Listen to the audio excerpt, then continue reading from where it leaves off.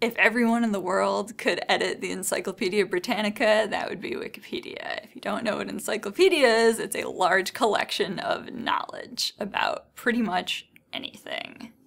My name is Miceli. I write about baking.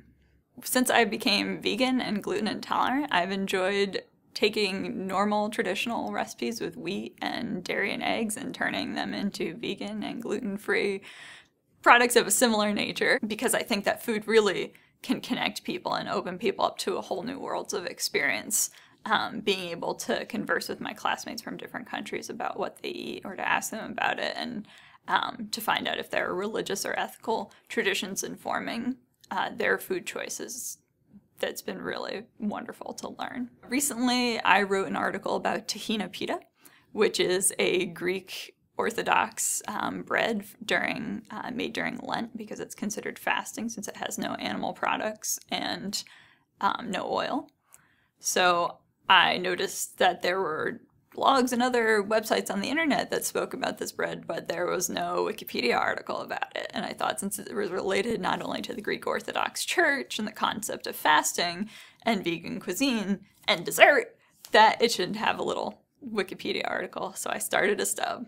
Using Wikipedia has often helped me figure out the source of a new food. I learned about quinoa on Wikipedia because, since I'm gluten intolerant and quinoa is a gluten-free grain, or it's actually from the goosefoot plant, so it's a grass, I learned that on Wikipedia. Sources to find scientific knowledge about what I'm eating and cultural knowledge about what I'm eating. I use Wikipedia to find that, because not every cookbook is going to be a science book as well. I prefer the Wikipedia style of knowledge unfiltered, of being able to sort through, of being able to look at an encyclopedia article to see if there's an issue of bias, that somebody has probably flagged it, and if not, now I can flag it too and say, hey, I think this is biased information. To have the discussion be in the open on an article's talk page, to see the edits that are being made. That's really important, to be able to see how knowledge is presented in the process behind it.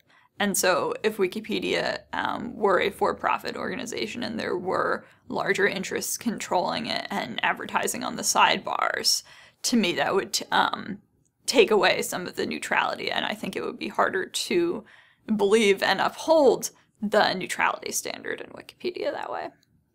The thing that has surprised me the most about my involvement with Wikipedia has been the sense of community.